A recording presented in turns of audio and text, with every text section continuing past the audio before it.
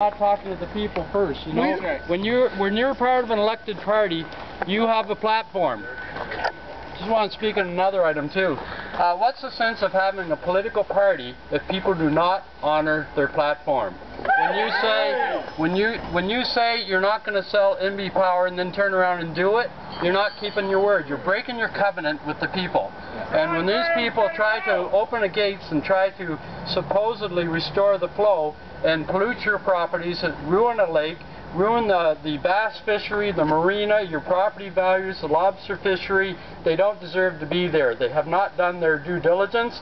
They are only doing what we say is do it right or leave it alone. Because right now we have a lake. If they're not going to spend $400 million to do it right, don't tamper with it. Because if they open it up in the spring, that lake is gone forever. So we got to fight this. Thank you. Are you against? How you doing? Are you against opening the gates? Yes. Yeah. Why? Well, I'll tell you why. Because the EIA, the Environmental Impact Study, says before any options are chosen, they have to clean up the pollution in the river. And right now that means for Health Canada it has to be below 35. The actual counts for intercocci is anywhere from 4,000 to 19,000. He just wants a conversation. You've been in Moncton a long time, didn't you?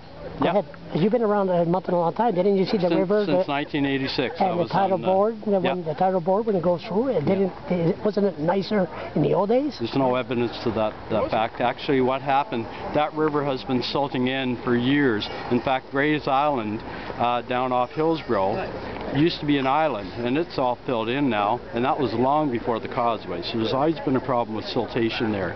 But what we're saying is spend the money, do it right, or leave it alone.